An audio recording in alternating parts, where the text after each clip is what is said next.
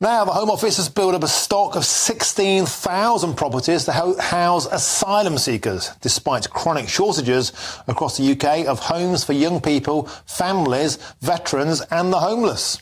The Home Office have been offering landlords 5-year guaranteed full rent deals to take over the management of properties as they attempt to transfer asylum seekers out of hotels that cost £8 million a day, of course.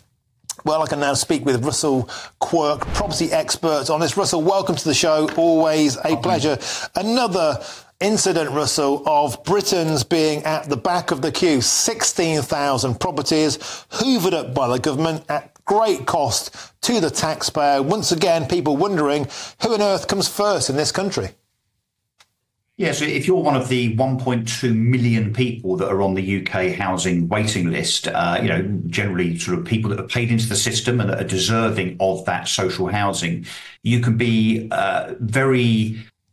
you can understand the sympathy that people will have for them, given that they are being put to the back of the queue, as you put it, whereby asylum seekers are being prioritised. And of course, this is not just asylum seekers. Let's be really honest here, Martin. This is often those that are coming over on dinghies with no ID, not women, not children, 25-year-olds from Albania, for instance, not a war-torn country, by the way, who are then being given priority by these idiotic councils and this haphazard, wayward, incompetent government over and above the people that are paid into the tax system. This 16,000 homes, by the way, this is just the tip of the iceberg, Martin. So you've got 16,000 homes that have been stockpiled by the Home Office on a rental basis. The average rent, by the way, in the UK is about £1,000 per month. So the calculation just for this particular initiative means that we're still paying £500,000 per day to rent those 16,000 homes. So Rishi Sunak's ridiculous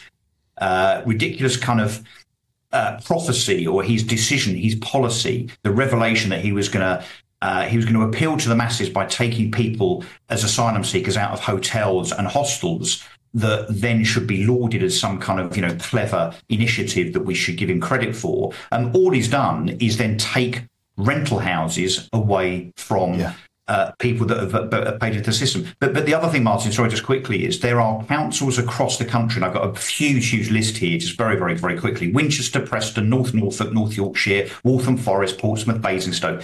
These local authorities are actually buying homes, so new and used homes, specifically for the purposes of housing asylum seekers. So this is taking stock away from first-time buyers that otherwise would be able to buy those homes, and stock away from renters who actually have very, very little choice right now as it is, because there's a housing shortage. This is a disgrace, Martin.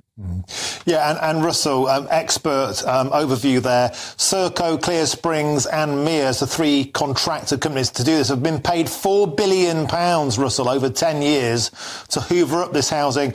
And the councils you touched upon there, Russell, I'm especially fascinated by what I see as a kind of refugees welcome mindset that seems to continually become a working class problem.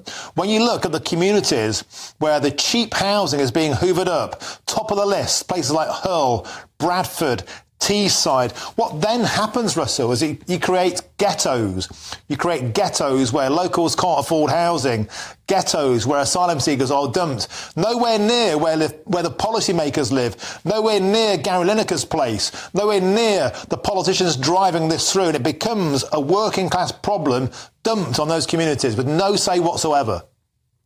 Yeah, no, indeed. And the Home Office and indeed these councils, they are buying masses of properties in the areas that you and I have just referenced. So, without any cultural assimilation, I think, as we would call it, dumping these people, often not knowing who they are, not forgetting that a lot of these so-called asylum seekers are dumping their ID over the side of the dinghy into the English Channel, and expecting that integration, that neighbourhood dynamic to carry on without any issues. We've seen what's happened in asylum hostels and asylum hotels, where many have been set fire to. There have been all sorts of trouble. In fact, there's a statistic, Martin, that in the last 3 years, nearly 2,000 serious incidents of assault, arson and sexual offences have occurred within those asylum hotels and hostels by people that are seeking asylum. That's just going to be transferred further into our communities, into housing, whereby these people are going to be living next door to us and opposite us. Yeah, and Russell, there's a case that we've been following very closely on GB News on my show, and that's 300 asylum seekers being dumped into luxury apartments in Farnborough. There's been a huge backlash by the locals, but oftentimes, Russell, these communities, they're not politically motivated, they're not integrated, there's very little social cohesion, and so, once again, it's foisted upon those communities with no say in the matter.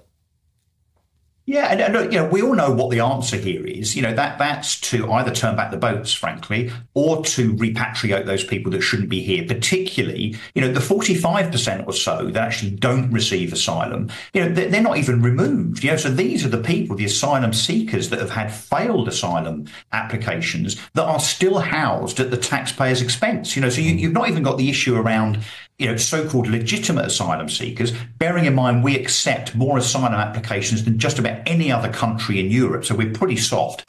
Imagine being an economic migrant from Albania, a 25-year-old with his new iPhone 15 and his kind of, expensive trainers and tracksuit, jumping on that boat thinking, I've absolutely made it in life. Britain, no wonder they're trawling through all of these European countries to get to us.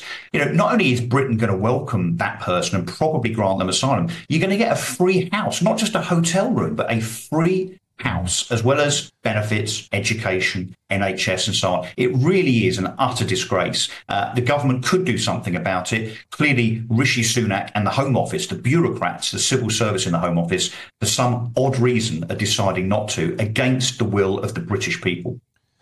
Russell Quirk, excellent, brilliant, and yet slightly depressing analysis from you. Thank you very much for speaking out. As ever, always a pleasure.